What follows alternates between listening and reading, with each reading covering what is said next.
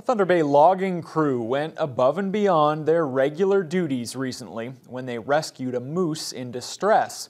The animal fell through the ice and was trapped in frigid water. Mitchell Ringos chronicles the effort. It's not every day you come across a moose, but to find one stuck in a lake is a very different story. This cow moose, along with the calf, was first spotted by Byron Holbick early Monday morning while he was heading to work along Highway 11 between Chappaqua and Atikokan. Came across the bridge and just, 700 meters, 800 meters past that, they were running down the road in front of me in the morning. And they ran off to the left to the Windigoostawan Lake, the same lake that she fell in. So I figured, by my estimation, she had probably been in there all day. Darren Wally was first down on the ice, and once he deemed it safe to walk on, a call was sent out to the crew about the situation, asking for help. Wally, Holbick, and co-workers Mark Wellington and Jordan Hay knew the moose wouldn't survive without a helping hand, so they sprung into action. The crew used a power saw and some poles to create a channel about 25 feet long in the opposite direction from the channel the moose made while struggling to get out.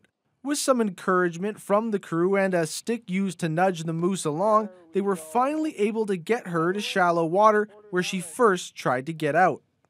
When she collapsed on the ice, it was kind of a relief, but also a worry because she kind of laid sideways. You can see in the video she laid sideways. She was really exhausted.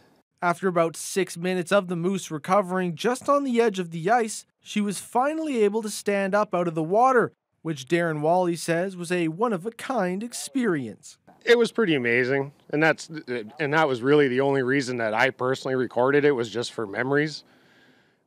It was pretty good once we seen her kind of coming up in the shallow, and then she started climbing up. Then I was like, "Okay, she's going to be good and fine." And it was nice to see her walk off. I mean, we all thought, it was our duty to do that.